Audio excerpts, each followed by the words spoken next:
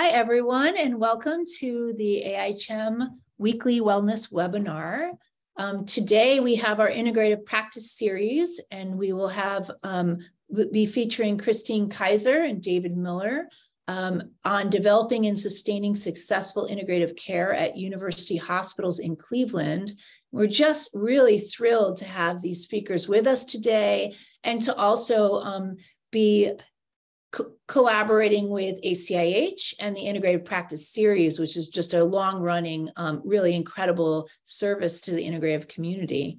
So as everyone is coming in, and welcome on this beautiful Friday, June 17th, I just want to welcome those of you who are new to the Academy. The Academy of Integrative Health and Medicine is a global interprofessional integrative health association working to transform healthcare, body, mind, spirit, community, and planet. And we have a long history. We have 3 sister organizations that all merged at different points in our collective history. And our oldest organization dated back to 1978, which was the American Holistic Medical Association. Then later we merged with AIHM, the American Board of Integrative Holistic Medicine, and most recently in 2021, the Academic Collaborative for Integrative Health that has really led the licensed integrative professions in the United States collaboratively for decades. So it's really just such a pleasure to be with you all today, and we welcome you. So before we get started, people are still coming into the space. Just to let you all know, the AIHM Fellowship Program, we're accepting applications for the upcoming October 2022 cohort. And please reach out with this. You can get an AIHM webinar discount if you decide to join the fellowship and are seeing this for the first time. So I'm going to pass over the microphone to my dear colleague, Dr. Mitchell Zeifman, to talk a little bit about the series and today's presentation. Thanks so much, Tabby. Thank you, everybody, for attending today. I'm really excited for today's Integrative Practice webinar. This series has been running for a number of years, and the concept and practice behind this series is to bring innovative, integrative clinics and practitioners together to talk about how they work with integrative medicine in clinical settings, what new innovative practices they're bringing, not just the medicine itself, but how to start up, continue, and be successful with clinics under different circumstances. And we're inviting all kinds of speakers to come in from different areas, usually across North America, but worldwide as well, to talk about their integrative clinics and their practices. So for anybody out there in the audience that knows of integrative clinics that they think would be something good for this webinar series, please forward that.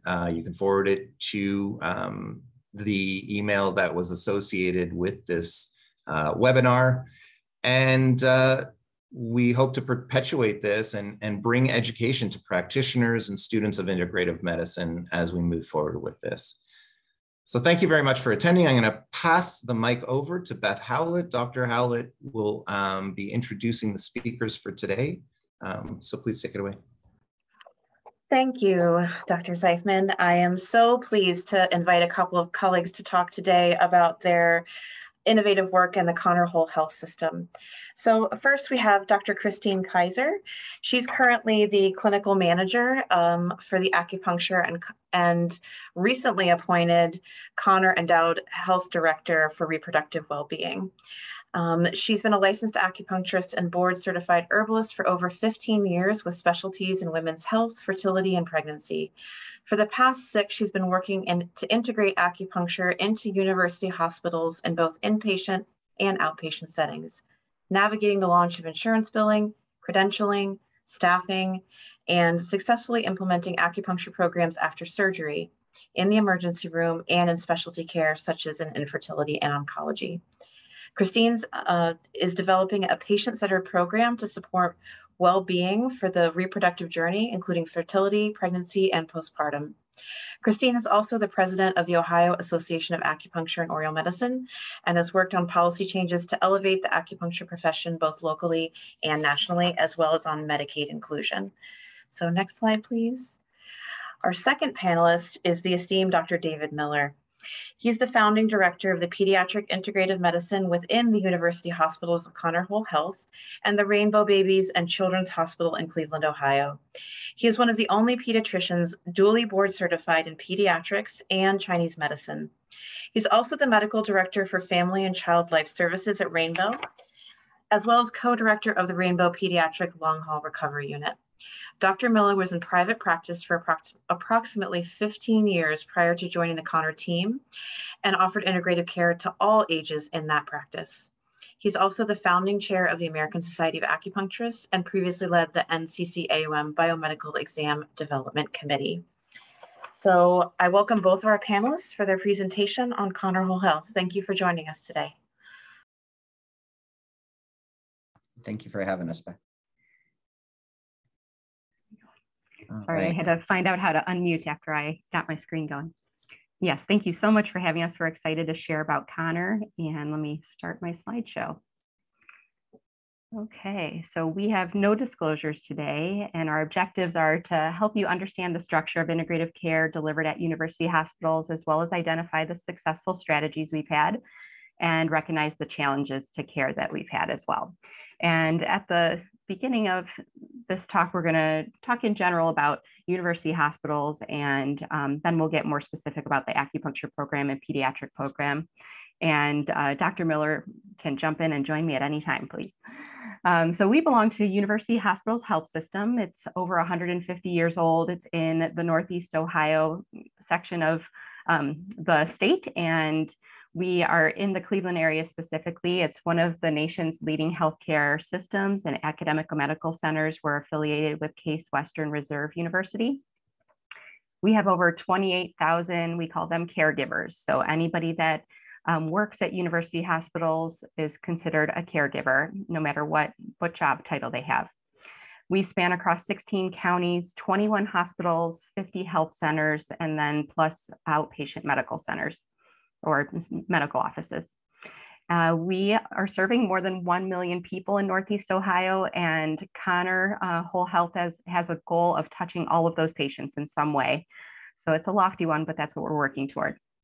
We are committed to improving access to care and to serving the underserved. This has been a goal of university hospitals from the start, and it's not necessarily the goal of all the health systems in the area. Our mission is simple. It's to heal, to teach, and to discover. So this is a map of the counties that we serve and the medical centers that are there. And we were founded in 1866. This is more about University Hospitals Connor Whole Health. This is our integrative medicine program. We've been around for 10 years. It was founded and still directed by Dr. Françoise Adan. She is a visionary and a powerhouse and just an amazing person to work for. And we have an integrative program that's woven throughout the hospital system. So that's been our goal from the get-go, is to be truly integrated within the hospital system, not to be this clinic off on the side that's doing that integrative thing, but to really partake in all of the care, serving both patients and caregivers at our hospital. We have 5 outpatient locations. We try and go across the system. So we have East Side and West Side and downtown. And we have 11 inpatient hospital locations that we're serving right now. We offer free virtual offerings that started with the pandemic that really got us going with that. And we have it available to all patients and staff. Our services include acupuncture, massage therapy, expressive therapies, art and music, and now movement therapy, meditation and mindfulness programming, and physician services, which we call integrative medicine consultations. This is more like lifestyle medicine, and it's for the adult and the pediatric population. We also have chiropractic care. And a part of the integrative medicine consultation for pediatric, we recently added mind-body services as well. The Connor Whole Health mission plays off of the UH mission to heal, to teach, to discover. But one of our big things is to serve. So we always are asking, how can we better serve? How can we help? And that's to caregivers, that's to staff. And I think that's been a really important reason why we have grown so successful at university hospitals and really seen as indispensable for the system. This is an overview of our clinical leadership team. And it's just an amazing group of people to work with. We all are striving to improve our different modalities within the hospital system and really have learned how to make some progress in our organization.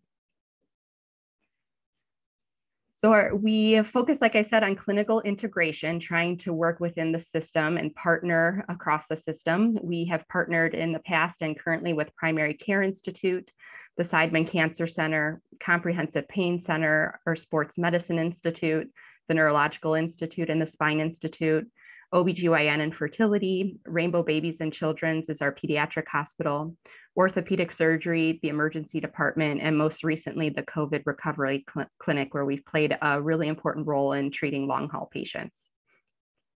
We also have a huge focus on system support. So supporting our caregivers, building relationships, earning trust. We have a big role in the employee well-being program. And we're intimately connected with HR on trying to improve employee well-being and health. We work with them on also rounding out the insurance that the caregivers get, and we are able to have some feedback and say in what integrative services can and should be covered. And so let's see what's next. If I could jump in, one of our outreach efforts too, we were just talking about this morning, is a newsletter that goes out by email every day and gets over 23,000 opens regularly, we're told. So just it's a very simple newsletter with some inspirational things and connections to events and classes and things that are going on. And it allows us to really get some good connection with people. Yeah, that was started at the start of the pandemic to try and boost morale and trying to give some well-being support to our caregivers. It's called UH for You with the number 4. And we've really had success with launching that. And it's very simple, but something that really touches a lot of people on a daily basis. So this is our 10-year anniversary, like I said, and in that 10 years, we've grown from Dr. Don and 2 providers to over 60 caregivers on our staff.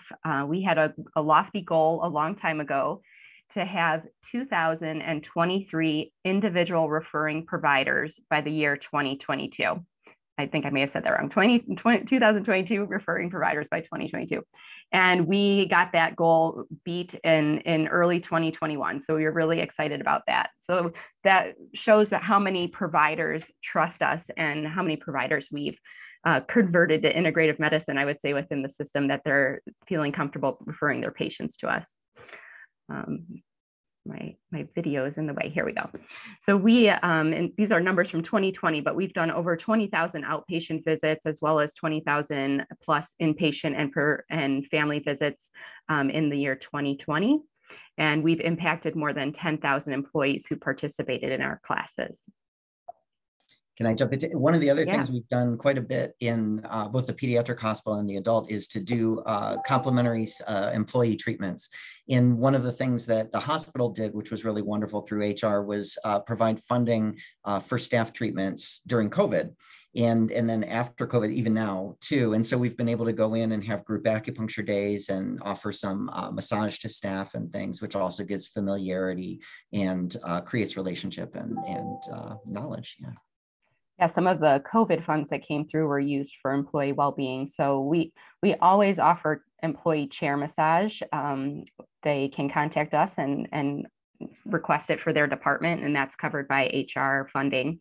And we've also had group acupuncture before, and all the classes that we do are covered by HR funding, so they're free to employees. So I was going to talk a little bit about our acupuncture program specifically. We currently have 6 full-time acupuncturists. We're currently hiring. We recently had a couple resignations, and we have one special MD-LAC who does a pediatric specialty. And I've worked really hard within the system to gain a change in employee status there. So when I first started, I came in as PRN, and we were a variety of part-time, full-time PRN staff. And we've really shifted to hiring, our preference is full-time employees, because it is really hard to sustain a person on a salary if they're not full-time, and not to expect them to also have a private practice. We want employees that are all in to Connor, that are going to give to Connor team and to the patients. And so we find that that works best when we are able to hire a full-time employee. We don't have any contracted staff. They are employee status with benefits. I have worked to elevate us from being patient technical support to professional patient care, because as an acupuncturist, you are providing professional patient care. We're not tech support.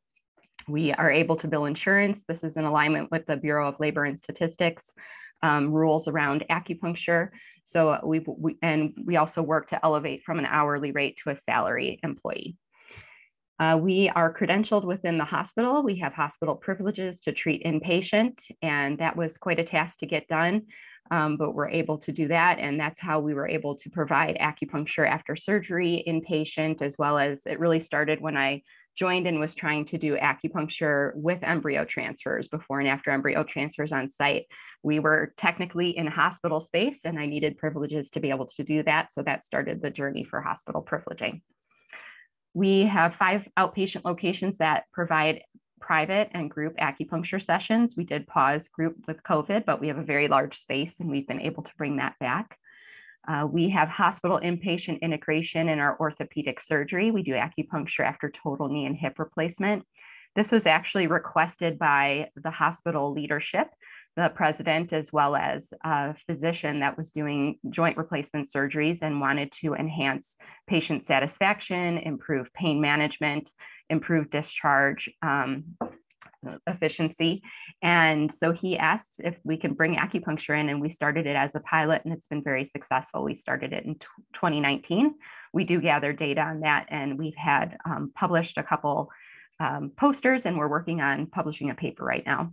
We have been doing acupuncture in the emergency department based off a $2 million NIH grant that Dr. Jeffrey Dusek received, and it's a multi-site study across 3 academic centers, UH, Vanderbilt, and UCSD.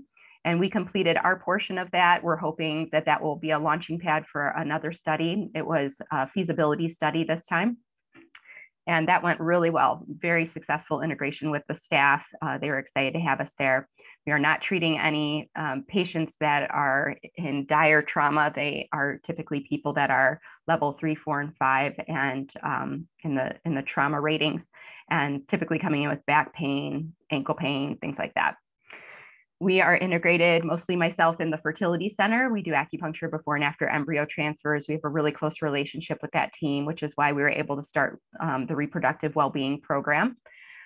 We are launching a pediatric inpatient program in HEMONC, and we have had a pause in our cancer center. We were doing inpatient, outpatient, and infusion acupuncture.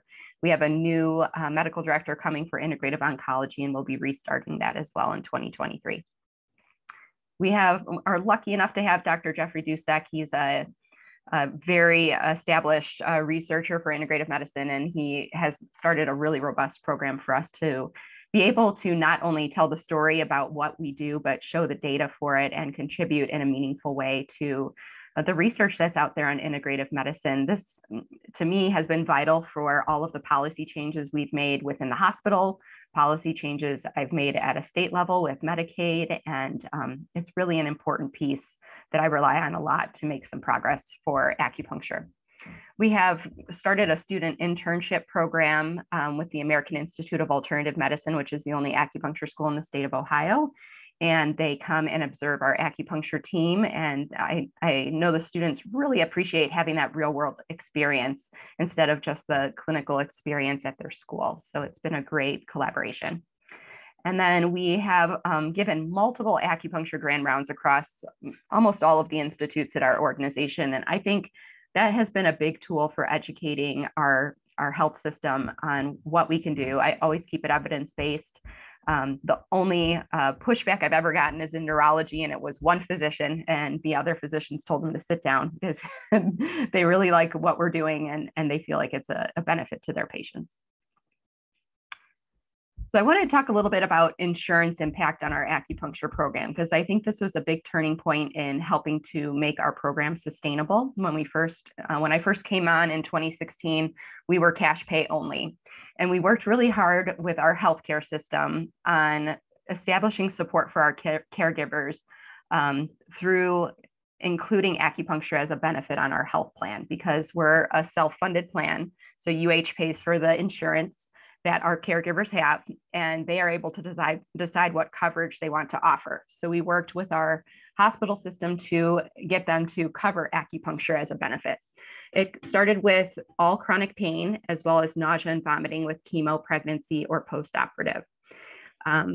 There were unlimited visits as long as it was medically necessary, and it covered both our individual and group visits. As the demand grew and people got great feedback about acupuncture being helpful to them within the system, we were able to ask them for expanded coverage. And this past year, we have expanded to also including acute pain, basically of the spine, neck, mid-back, low back. We are also asking this year for acute pain post-surgical. I think that would be a great addition. I'm very interested in acupuncture around surgery. And we're also asking for acupuncture coverage for anxiety. So as we started to include acupuncture coverage, this really helped to grow demand for our services, and we were able to grow the number of providers that we have on our team. After that, we worked a lot with the state on getting Ohio Medicaid to cover acupuncture. We were the fifth state in the country that included acupuncture benefits on the Medicaid plan.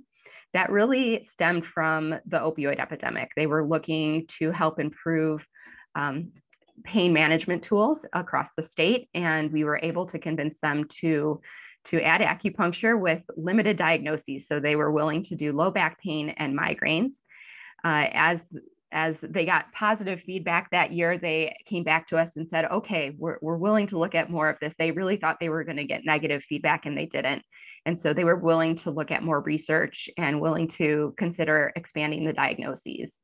So we convinced them to include neck pain as well, nausea and vomiting with chemo and pregnancy, acute pain after surgery, and I think osteoarthritis of the knee and hip, but I'm forgetting right now.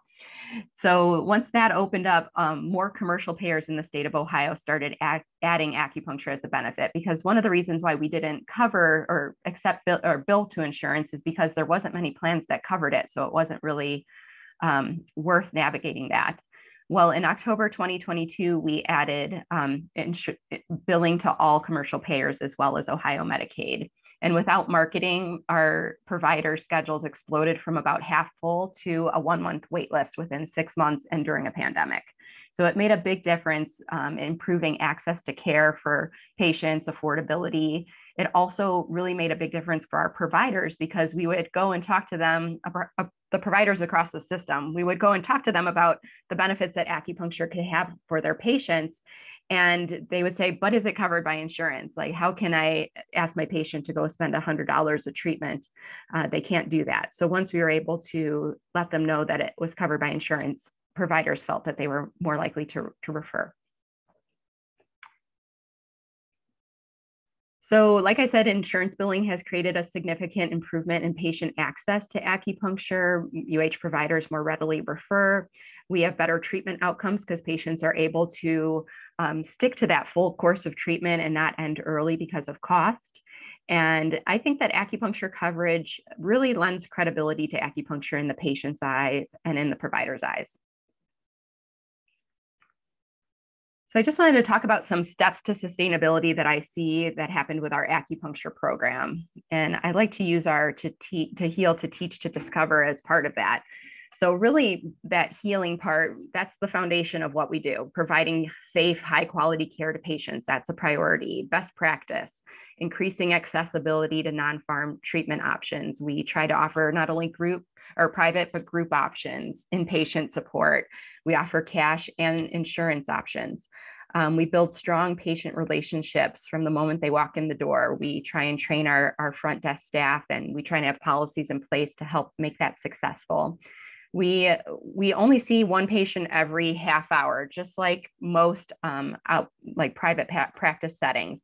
So we're not pushing providers to work beyond appropriate amount of time that they get to spend with patients. So the quality of care stays high.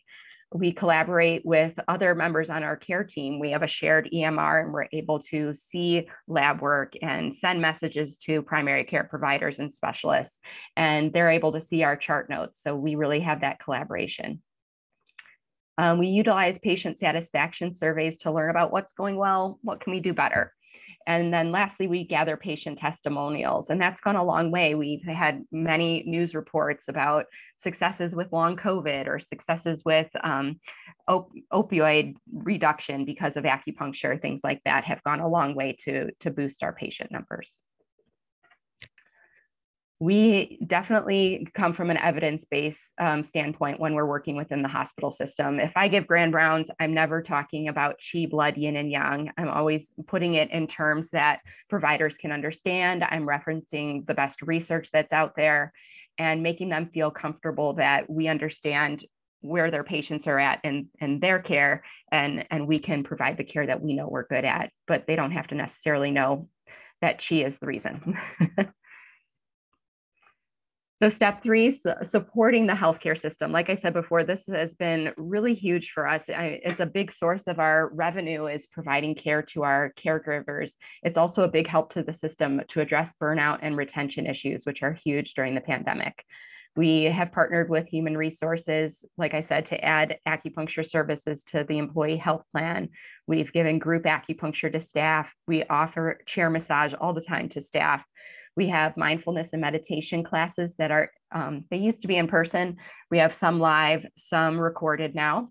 We have yoga classes that are live and recorded every week. We have music therapy programs. They have one called Feel the Beat, where nurses get together and they drum together. We have one called Cord Lavender, which is like a relaxation room with music and aromatherapy. We also sometimes bring the chair massage into that setting as well.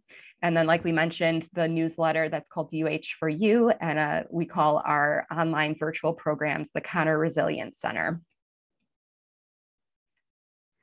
So why support the system? This is important for provider well-being. It serves to improve provider health and well-being, addressing burnout, increasing knowledge of how to care for self, and the ability to teach patients to care for themselves, as well as it's an ability, it gives us the opportunity to educate providers on how integrative medicine modalities can help their patients. So this is going to increase referrals.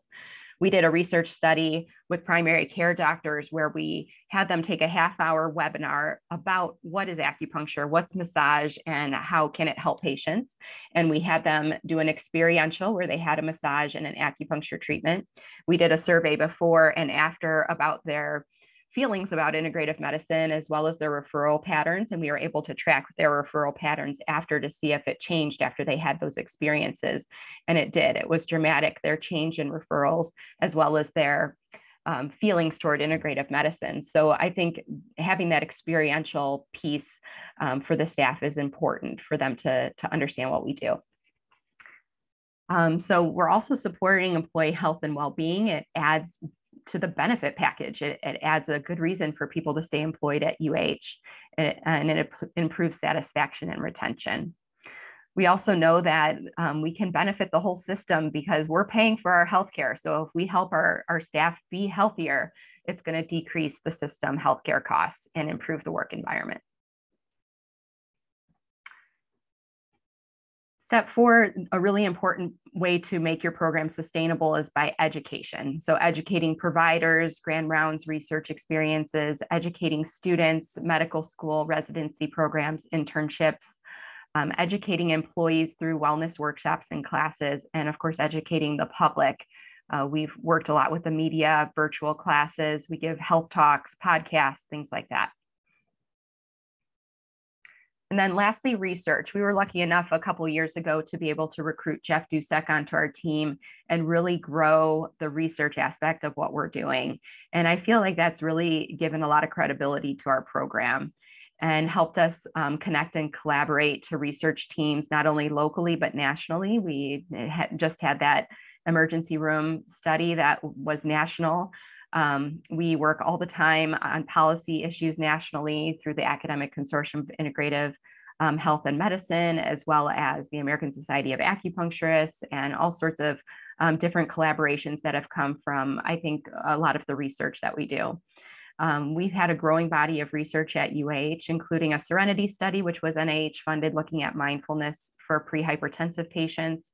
We've done an overactive bladder study comparing electroacupuncture with a medication called Mirbetriq for overactive bladder. And we've done a primary care institute study that I talked about with educating and giving an experiential and checking on referral patterns. There's been a multitude of music therapy studies. We have one of the largest music therapy programs in the nation, if not the largest, and they put out study after study. And we have a great data analyst who's able to pull data from our chart notes, and they've compiled a music therapy study with over 12,000 treatments that were given, which is incredible data. We also, like I said, have acupuncture in the ED and total joint replacement. And I will pass it off to Dr. Miller. Thank you. All right. Thanks so much, Christine. Great. Yes, thank you. So I was excited very much to get to join the Connor team in UH and Rainbow, and came in 1 week before COVID in March of 2020 to do that. And it's been a great journey, but an interesting journey over that period of time. And what I was brought in to do was to develop a real department of pediatric integrative medicine, you know, for the hospital. And so one of the things, next slide, please. There we go. There we go. Rainbow itself, and it is a 244-bed full-service children's hospital, and quite, you know, all the specialties are here. It was ranked very highly in U.S. News and World Report recently as well, and so has both ambulatory and inpatient services. And so, trying to figure out how to, first of all, what does it mean to have a department of pediatric integrative medicine, and then how do we integrate that into care, both inpatient and outpatient? What does that look like? How do we support it, fund it, and all of those things? So that is a work in progress, clearly. Next slide, please. So right now, I have four reports in my team directly, and I'll show you sort of the expanded pediatric team as well too. But these are folks with special pediatric training and focus. So myself, I do full integrative medicine. So definitely it's a consult structure, but I do see patients longitudinally as well, but I don't act as their primary care pediatrician. And so try to work collaboratively with their primary care team and with any specialists they're working with, and doing really the full spectrum of both holistic Western care, full Chinese medical care. I'm doing herbal medicine with the patients, and people have been open to that, which is wonderful. Acupuncture, a lot of Tui Na massage, a lot of gua sha has been a major part of the practice, I would say. And then some now a little bit more traditional Western medicine, actually, as a mix. So really a full integrative span. And then Mandy Bartolovich has been our wonderful pediatric inpatient hem-onc massage therapist. And, you know, we've been talking recently, and we laugh a little bit with Dr. Dusek about this, because he met with Mandy a couple of years ago and said, you know, I really need you to keep data on the patients that you're doing and keep these statistics. And his impression was like, I think she wasn't listening to me. I think she just said, yeah, and stuff. And it turns out she was listening, and she kept really, really good data. And we've got our data specialist, Sam, that Christine mentioned, who has now, you know, combed through those charts electronically and pulled the data. And I'll show you some of the results of that. We're going to be publishing that soon. But she really started that program herself. Like, she came before I did and was a real innovator and founder funding and got it going, and really was a pioneer in terms of sort of implementing, you know, pediatric massage therapy on the hematology oncology ward. And I think, you know, is a good example of someone who went through the spectrum of welcome from why are you here, what are you doing, to where are you, why can't we get you faster? And so she's really proved herself to be valued and invaluable on that floor, offering the pediatric massage, but also really strong, psycho-emotional skills that provides a lot of parent support, patient support, and staff support. Dr. Malik is our newest person joining us too, and she's an MD with a history in developmental and behavioral pediatrics and is trained in biofeedback and hypnosis as well, and has worked with Dr. Howard Hall, who's a pioneer in pediatric hypnosis here at Rainbow. And so pediatric hypnosis actually has had sort of some of its roots here at Rainbow with Karen Olness and Dr. Hall being people who were real groundbreakers in that field. So there was an openness to it and a welcoming nature there. And that's one of the services we decided to try to approach. And so one of my beliefs in terms of getting this program started was I need to get to know the patient. I need to get to know the hospital to figure out what I'm going to do here to grow, because I want to make sure it's relevant to the hospital and meaningful to the hospital and compatible with the hospital culture. And so trying to get to know, the administration, the leadership of the departments, people in the departments, the nursing staff, everybody, has been a really important part of implementing in the hospital. One of the things also that we look for when we're talking about sort of implementing is, is there an identified need? And especially with the coronavirus infection, coronavirus pandemic, psychosocial, psycho-emotional stress has been massive in everybody, but certainly in the pediatric population. So adding a provider with special skills in anxiety management, behavioral therapies and things was a very welcome addition. And so she's been with us about 3 months, and we're working to develop her patient base. And then Gayla Marie Stiles is our pediatric acupuncture specialist. And she came to us also from the history of work at Columbia Presbyterian inpatient with Kathy Taramino there. And so brings to us that experience and is helping us get that inpatient acupuncture going. And, it's been interesting talking, to her, talking to other acupuncturists around the country about some of the barriers. So we had very little problem at Rainbow getting her credentialed and getting her sort of privileged to do the work. There was very little resistance to that at all. And so that's been really nice. But what we need to do now is develop, standard operating procedures and figure out how to get her work into the workflow of the hospital itself. Where does she fit in? How do people get to know her? How do they understand when to refer to her and how to refer to her? So it's been interesting for me coming from private practice and paper charting to a large hospital system with a very cumbersome electronic medical record, which we are in the process of transitioning from Allscripts to Epic. And as we do that transition, we're going through things like note building and putting in rubrics for putting in orders and referrals, and then where does that referral order go, and how does the person know they received a referral, and sort of those procedural pieces that need to be in place as well. And then looking at inpatient acupuncture billing has been interesting because, due to the wonderful work from Christine and Jared West and the Ohio Association, we really have some of the best, Medicaid coverage for acupuncture in the country. But as we approached the payers to say, we'd like to offer this service, which can include things like acute postoperative pain and chemotherapy-induced nausea and vomiting, they're like, we do cover that, but only as outpatient. And it's sort of like, well, that doesn't really make sense. And as Christine said, I think that's not legal, but nobody's asked the question of the companies before. So we're going through this dance and this process now of working sort of to identify how to relate to the insurance companies and how to push that envelope a bit. And some of the companies are asking for like pre-approvals for patients to get acupuncture. And so that becomes a procedural challenge in the sense of, if Gayla wants to work with a patient, she doesn't have necessarily the bandwidth to go about getting pre-approvals on everybody and the time that might take. If it takes 24, 48 hours to get the pre-approval, for example, that's really not feasible or compatible with timely care. And so we're working with the hospital to figure out how to work acupuncture pre-approval into their general pre-approval work that they do with all patients coming into the hospital. So that could potentially be part of the admissions process. And so we hope to be able to incorporate that in that way. Next slide, please. And then, you know, one of the other things I was able to do is sort of identify who in our broader team was interested in treating kids and at what level. So we have people like Dr. Vincent, like Christine, Dr. Bank, who's our pediatric chiropractor specialist as well, who are happy treating all ages from newborn up.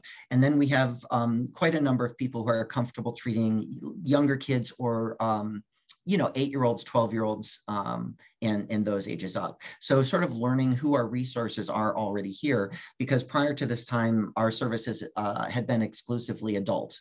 Basically, only adults were able to access those. So, you know, trying to sort of not reinvent the wheel and use existing resources and maximize the team that we have as well. And then we're really excited, as we mentioned, that Dr. Santosh Rao will be joining us starting August 1st. And he's going to be working to develop integrative oncology, as mentioned, on the adult side for sure, but we'll also be working with Rainbow in the pediatric side. So I'll be working with him to determine sort of what does, you know, what types of integrative oncology services might be appropriate for pediatric care here in the hospital. But we do have massage therapy, chiropractic, acupuncture, integrative medicine, and some mind-body work. There are things that we're seeing that we need, like much more mind-body options.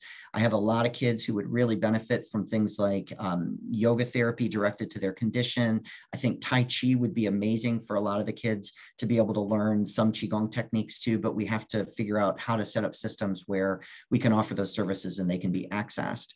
So one of the things that we're talking about, for example, is really getting going with group medical visits, because group medical visits are really a means by which we can get a small or large group of patients together.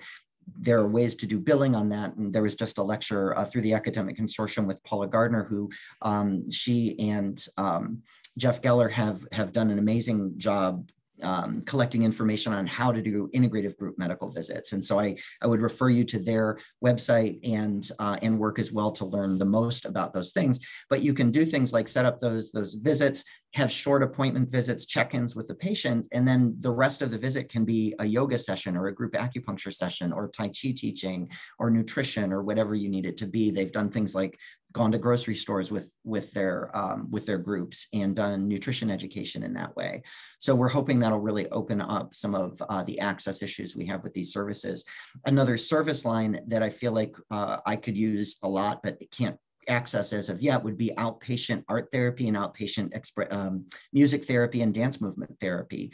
We would love to be able to have some of the patients access that, but there's no payment route for that, and there's not really within our system even the opportunity for private pay. So group medical visits may help solve that. And then our expressive arts team, and under leadership of Seneca Block, is working to also develop some outpatient expressive arts access. And so we're hoping that will be a new offering and a great resource for the community. Next slide, please.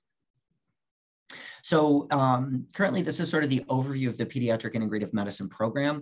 I think 5 acupuncturists, the numbers are changing a little bit, but and 4 chiropractors who are interested. We have a couple of integrative medicine providers. Dr. Kalber is one of our adult providers, but she's a med peds provider and can see kids as well. There are 6 massage therapists open to treating kids, a mindfulness trainer, and Dr. Hall is a psychologist as well. And actually, I need to add in Dr. Malik now too. I have to update the slide, I'm realizing, sorry about that.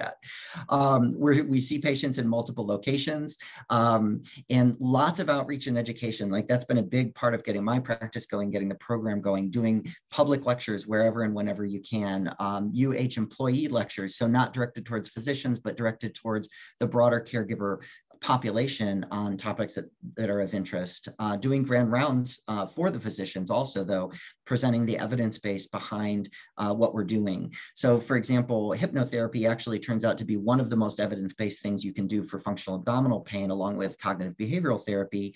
But while cognitive behavioral therapy is well accepted and available, you can't find hypnotherapy, right? Even though it's high up on the evidence base.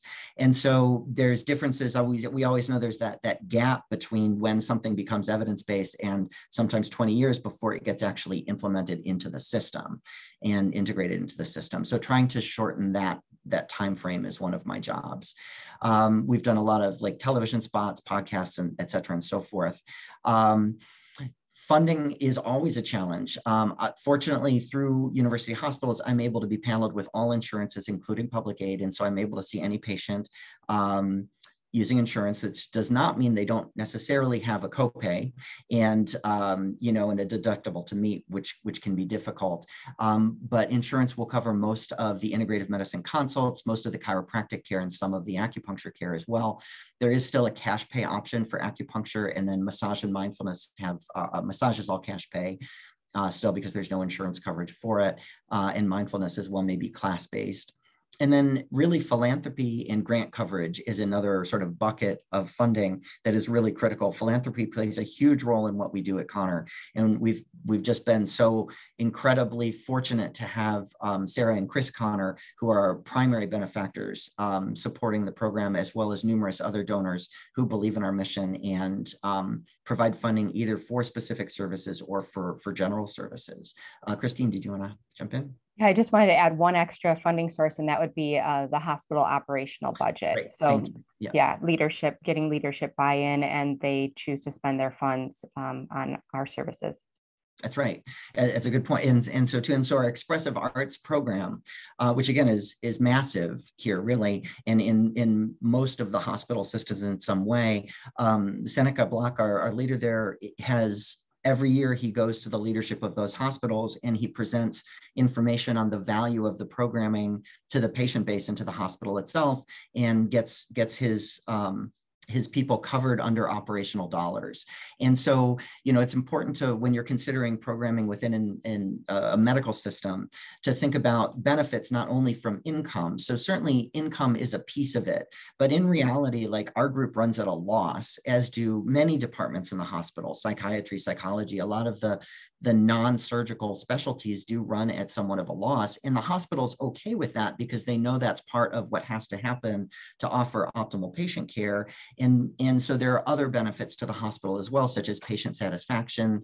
You know, why choose this hospital? Well, we have these services available, and so that makes it desirable. So better patient ratings, broadened service provider coverage, you know, and I would use, again, psychiatry as an example. Like, you have to have psychiatry at your hospital because that's just a critical field, even if it's not going to be a big moneymaker. So integrative medicine programs don't necessarily have to have a view of being like a profitable program in a major way. You can't be a catastrophic money loser, but that's not the only piece of the value that is brought to the system. And so that's important to keep in mind. And then, you know, some of the research we're doing too, we're really doing to, you know, learn more about what we're doing, but also to reflect what we're doing and to be able to offer that evidence base and support our services in an evidence-based way. And so we have a few studies going on. The INTEND study is looking at mind-body interventions in teens with type 2 diabetes. We have the Matcha and Hope studies, which are both looking at the inpatient pediatric oncology massage, and a CHARM study was looking at music therapy and its impact as well. Yeah, so next slide, please. And one of the other things I think that's been really meaningful in terms of integrating with the system and being truly integrated into the system is two things. One has been the pediatric long-haul COVID recovery clinic. For me personally, that is, I feel very fortunate to have met Dr. Edwards, who's my co-director of that department, that service line, essentially, because it's been a pleasure to work together, and we've really developed a very integrative care program for the patients. You know, this started with sort of a pull on her sleeve from the adult doctor offering long-haul care in the system, saying, you know, we're offering care to patients 18 and above, but I've got a handful of teens, and would you mind seeing one or two people with long-haul? And she said, sure. And then we quickly realized that one or two is now a cohort of about 75. And we're booked out into August with new patients with pediatric long-haul. And so as that emerges as a condition that needs care, we're realizing that the scope of it. And interesting, interestingly, there are no medications to give for that cures it. There's no, magic bullet. And the cornerstones of care are integrative health. It's diet, it's sleep hygiene, it's emotional regulation. They get a lot of myofascial pain. Gua sha has been remarkably helpful for them. Acupuncture is helpful for them. PT, OT, speech, like there's all this whole, in psychology, psychiatry, all this integration together. And so part of integrative medicine really is not just offering things that would have been previously considered alternative services, but really how do we create this non-siloed kind of team approach? And along those lines, one of the things I think that made Connor attractive to me as an organization within an organization is that it is an independent department, which is unusual. So I answer to Dr. Adan, who is the head of the integrative medicine program. So I never have to worry that my boss doesn't believe in integrative medicine in some way. She is always supportive and, always encourages evidence-based, always encourages, top tier care. But that means that we don't have some of the same barriers to care provision that many peers would have in other ways. So many times, at least in the pediatric world, integrative medicine is structured under another department. Often it's under palliative care. Sometimes it's under child life. There can also be individual doctors within departments who simply have a passion and bring integrative medicine in whatever ways they can. But as a self-governing department, we have a lot of latitude that way, and we really integrate as a department with other departments. And so it's been a very valuable model when possible. And next slide, please. Thanks. So long haul, as I mentioned, is the quintessential integrative medicine condition. It requires all of these different pieces coming together, and so has been a good model for integrative care and helping us see where there are opportunities and gaps in care being given. So I mentioned like some of the mind-body work that's needed. These kids need also non-pharmacologic options for anxiety and stress management. They need non-pharmacologic options for pain control, because interestingly, the pain condition in these kids often doesn't respond to drugs. So, we have kids coming in with pain, and they have tried NSAIDs, Tylenol, gabapentin, lots of gabapentin, other medication. We haven't done opiates with them because we're not going to do opiates with them, but colchicine even. We've tried various things, prednisone, steroid bursts. None of it makes any meaningful difference. And what really helps these kids is myofascial trigger point therapy care and work with tools like gua sha and acupuncture and nutritional interventions, basic dietary supplements too. These kids, as many of the population, are very frequently vitamin D deficient and iron deficient. And so whether that is causative, correlative, or coincidental is hard to say, but it seems to be pervasive. And so, we work to correct the cornerstones of health and work on pacing. We draw from the chronic fatigue literature to understand, and they get better, which is really wonderful. Next slide, please. So the other role I've taken on and an interest that I've had is to join in with Child Life. And so I've become the medical director for Child Life Services as well, partially because I believe in the mission for sure, but also because at Rainbow, music therapy and art therapy are under Child Life Services. So Child Life actually has art therapy, music therapy, horticultural therapy, which is fantastic, an animal program, education, and library informatics, all under the Child Life program. So it is really an integrative medicine component, even though it's not thought of that way necessarily, within the peds world. And so I've found it delightful and valuable to be allied with them and to work hand in hand to support their work, which I consider to be integrative medicine, and vice versa. So we just had a pediatric hypnotherapy training program with Dr. Lawrence Sugarman from Rochester, New York, this past weekend, and had a great cross-section of people, including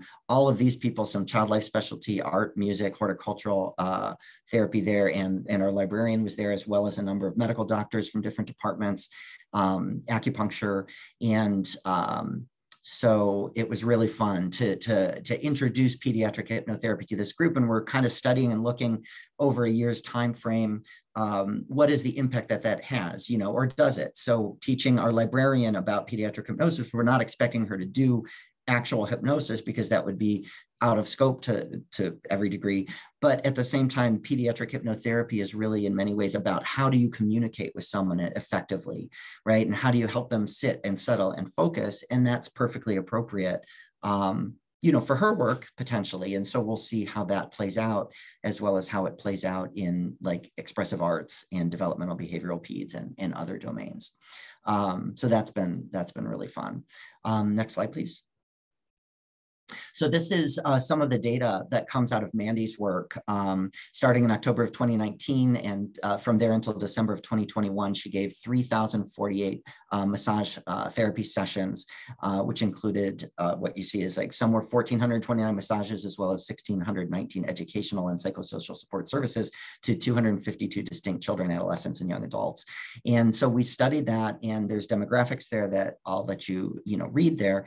But what was really interesting is that on average in yellow, all patients reported clinically statistically significant mean reductions in pain, stress, and anxiety of 2 points or more, which depending on the study you look at is comparable to opiates, in many ways. So, this begs the point, massage therapy is not covered by insurance, and yet hospitals have been mandated to provide evidence-based, non-pharmacologic treatments for pain. And here we have data. This is the largest data set probably of pediatric hematology oncology inpatient massage, to show that these are really powerful and useful interventions, and that will allow us hopefully to lobby in some way for potentially insurance coverage or at least operational coverage through the hospital. It's a way of really showing value. And that's an example of bringing value to the hospital as well, who has these non-pharmacologic pain control mandates that they're trying to meet. We did find differences, interestingly, not surprisingly, but interestingly, between the sickle cell disease population and the oncology population. And so we're able to tease out some of those differences as well. And we're continuing to massage this data and work with this data and explore it further. Next slide, please. So we do have, this is just an aside, we have some free online guided audio meditations that you're welcome to access. That is a working QR code, and and feel free to share that or use that yourself. And is another one of the ways that we have integrated in the system, is making some of those tools available. And I think that's the last slide. Yes. So I will stop there and we can take questions.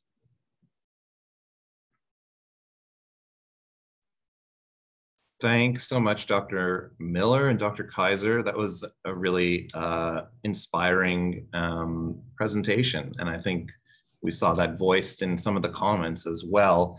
Really just some innovative, caring work. Got a few questions in the Q&A. I'll get right to it because we've got only a few minutes left in our webinar time. So first off is a question to you, Dr. Kaiser. Can you share with the group the results of the employee well-being survey on the integrative health benefits that employees rank higher?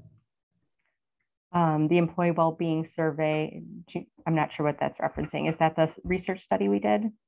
No, I think we were talking about looking at the employee needs and responses to some of the interventions that Connor's offered. I'm not sure. We can ask for the results of that information, see if we can get that to you. I don't think we have that in our files, but somebody does. Hi, Jeff.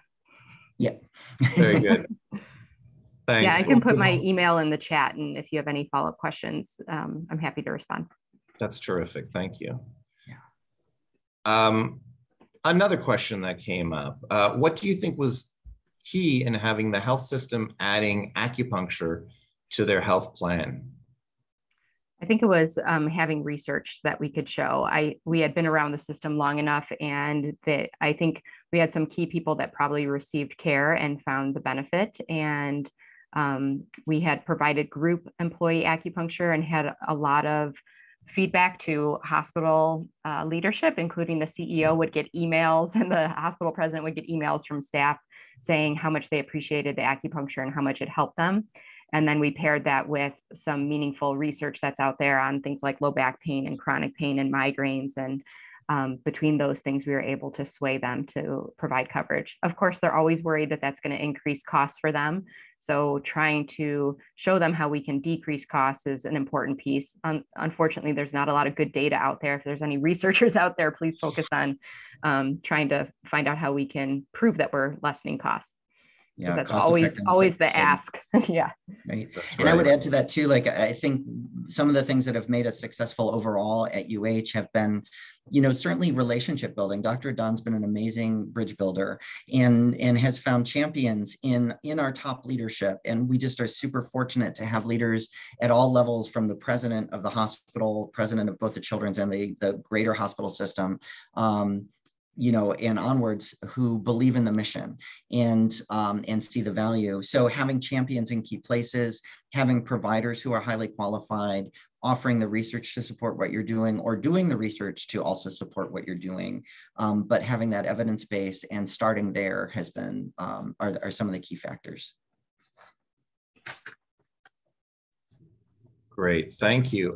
There was a follow-up question about inpatient acupuncture, whether it's billed or covered under overhead. Yeah, right now it's operationally covered. So it was a request by the system, and we've been keeping data so we can hopefully keep that operational funding going, or grants or philanthropy. But we are exploring inpatient acupuncture billing with pediatrics right now. And I've talked around the nation to a lot of acupuncturists. I don't think any facility is doing professional billing. We have approval from our system to drop professional bills for acupuncture. I think most places, if they are billing, they're doing facility billing. So it's like a bundled payment, and they're not really getting more money for doing the acupuncture. Whereas if we did professional billing, we would be getting more revenue to the system. And that's sort of also an example of an implementation, like the key pieces that you don't necessarily see coming is that, like, the EMR actually has to be built so that you click the button when the acupuncturist clicks it, it actually will link to the super bill so that she can bill, which just nobody's ever asked for before, so it doesn't exist. And it's not that there's resistance to it, but it doesn't exist. So there's a lot of steps to implement. Yeah. Wonderful, thank you so much. It looks like we've reached the end of our time, and I think the questions that are left, a couple are left, we can get some answers to outside of this webinar. I can answer one real quickly, is that I maintain my license in Illinois, so I can do virtual visits anywhere in Ohio and then anywhere from Illinois, but those are the only two states I'm licensed in to do, and you do have to be licensed in the state where the patient is present in order to see them. So they can come to Ohio or Illinois and I can see them. Thanks so much. Thanks. And like I said, I'm happy to receive questions via email if anybody has a pressing one. Mm-hmm. Yep, likewise. Well, on behalf of the Integrative Practice webinars, I want to thank you both so much for taking the time to educate us on Connor Integrative Health Network. Again, it's inspirational, the work that you're doing and how you take consideration of high quality patient care and also the practitioners to make a wonderful place, it sounds like, to work and practice and deliver, care. So thank you so much and congratulations. Thank you for having us. Yeah, thanks. Yeah, I will just say on behalf of the Academy and our membership and the integrative community, I mean, just all that you are doing is so inspiring. It is such a real, just the progress that you'll have made in your system and as individual clinicians it's really fantastic, and lots of support from the community. And, people are very inspired on the webinar. You can see in the chat, just a great way to start our weekends to really think about the vision of what could be as we work together to transform healthcare. So Jess, if you want to, do you have any other slides just to close out the session, or are we going to just finish without that? I'm just not sure if you have. They're shared. Oh, okay, great. Hold on a second. There we go. I have the wrong screen showing. So again, just thanks to all of our presenters today and to the UC Connor system. for all that they're doing. I want to invite all of you to the AIHM annual conference that will be happening here in San Diego from October 28th to the 30th, called Disruptive Innovation in the Future of Health. We have 54 CMEs and an incredible lineup of speakers, both in person and virtual. And really, we'll be having 2 pre-conferences, one on psychedelics and one on hormone therapy, and then an organizational membership leadership summit, really bringing together leaders from different, from our collective integrative health movement to talk about how we can really strategically move forward all the work we're doing. So I really invite you all to come to the conference. We're pretty sure that it's going to sell out this year, so definitely get in early.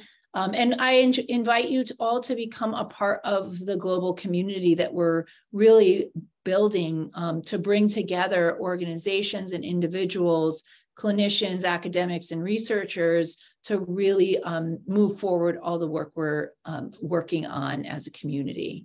So continue to synergize and amplify our voices. We invite you all to join our different social channels.